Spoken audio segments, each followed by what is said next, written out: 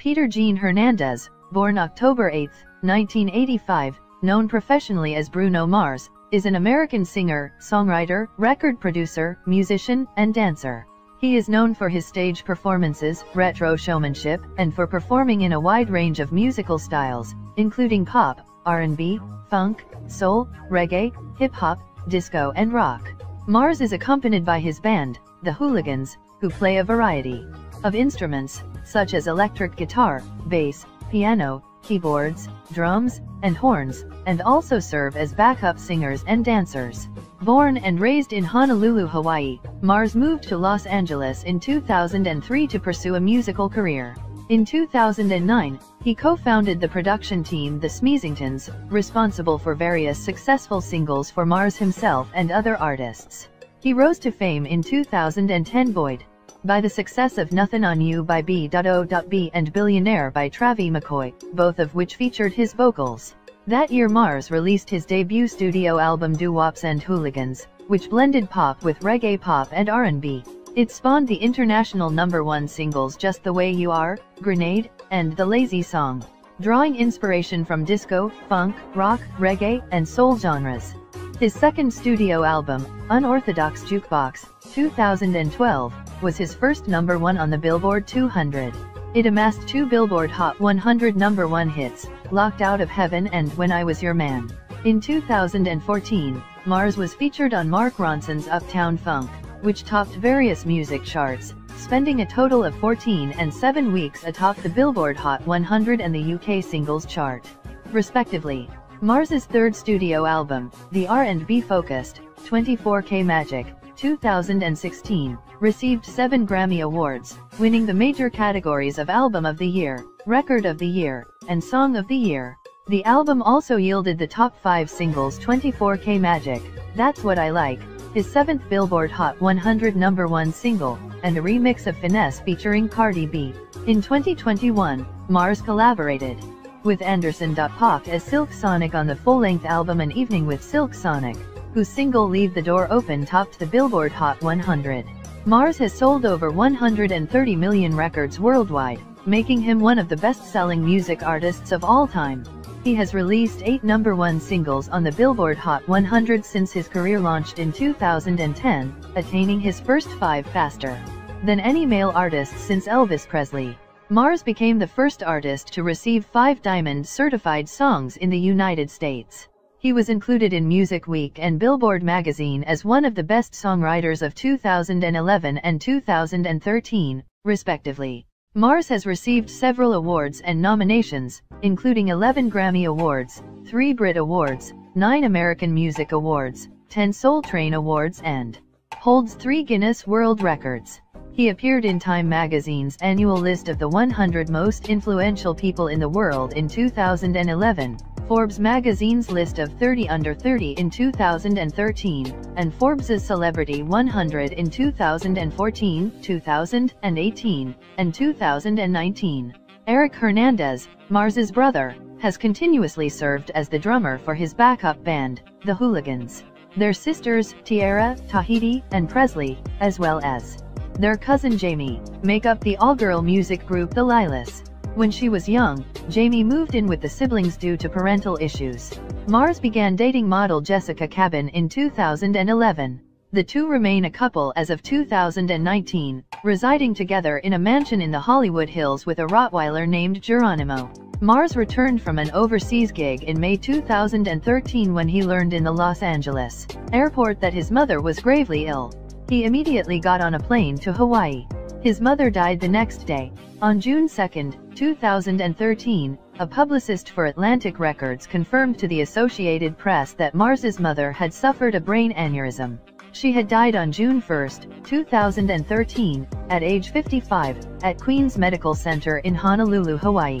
Later, on June 7, 2013, the singer wrote about the loss of his mother on Twitter, "So thankful for all the love during the most difficult time in my life. I'll be back on my feet again soon. That's what Mom wants," she told me. 25 In 2013, Mars told Rolling Stone that record executives had trouble categorizing him, and were consequently unsure which radio stations would play his songs, or to which ethnic group, black or white, he would appeal. In the same month, he confessed that Nothing on You was rejected by a music industry decision-maker because of his race. That experience made him feel like a mutant, and he says that was his lowest point. Even with that song in my back pocket to seal the deal, things like that are coming out of people's mouths. It made me feel like I wasn't even in the room. In 2018, Mars was accused during the Grapevine, a series that explores African American issues, of cultural appropriation on social media for using his racial ambiguity to profit from black music, and was criticized for mimicking the sound of past artists. Various black celebrities, including Stevie Wonder, Charlie Wilson, Ninth Wonder, Marjua Estevez, and Stereo Williams dismissed the accusations. Mars has spoken often about his influences and has given credit to several black artists, such as Babyface, Teddy Riley, and Jimmy Jam and Terry Lewis. Billboard estimated Mars's earnings at $18,839,681, making him the 12th highest paid musician of 2013. Forbes magazine began reporting his earnings in 2014, calculating that the $60 million earned between June 2013 to June 2014, for his music and tour, made him 13th on the list of the Celebrity 100 list. In June 2017, Mars ranked 6th on the Forbes World's Highest Paid Celebrities, earning an estimated $39 million from June 2016 through June 2017. In July 2018, Forbes announced that Mars was America's highest paid musician of 2017, with an estimated total of $100 million. This, in turn, placed him at number 11 on the Celebrity 100 list as well as being his highest yearly earnings to date. In 2019, he was placed at number 54 on the Forbes Celebrity 100 list, with estimated earnings of $51.5 million between June 1, 2018 and June 1, 2019. On January 28, 2014, Demetrius Orlandus Proctor filed a lawsuit, claiming he holds the copyright for the McCoy and Mars track Billionaire. Proctor claimed he owned the copyright to the music and lyrics of the track since March 31, 2011, though the song was released a year before.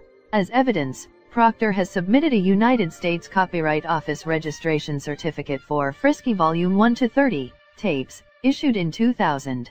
Proctor accused McCoy and Mars of willful and intentional infringement of copyright, seeking the destruction of all copies of the recording.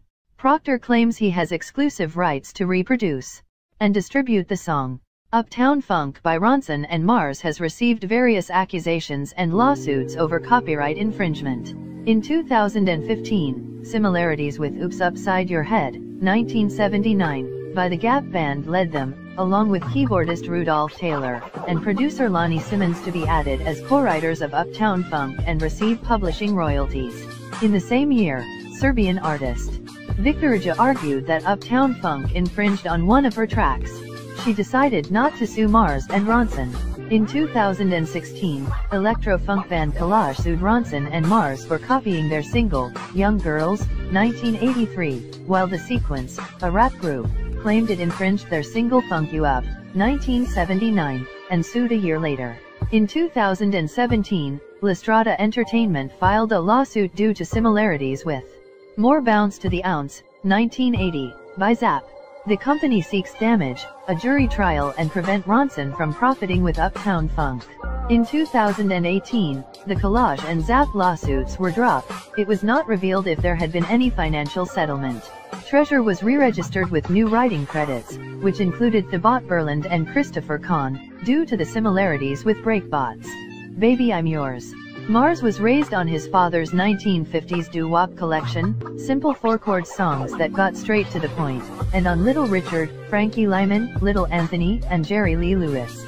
As a child, Mars spent time impersonating Elvis Presley. This play acting had a major impact on his musical evolution. He later reflected, "I'm a big fan of 1950s Elvis when he would go on stage and scare people because he was a force and girls would go nuts." You can say the same thing for Prince or the Police. It's just guys who know that people are here to see a show, so I watch those guys and I love studying them because I'm a fan. He also impersonated Michael Jackson, another major inspiration. The hip-hop productions by the Neptunes and Timbaland, that were played on the radio, also influenced him. Tell us your favorite Bruno Mars song. If you like a particular album or feature of his, let us know in the comments. Subscribe to our channel.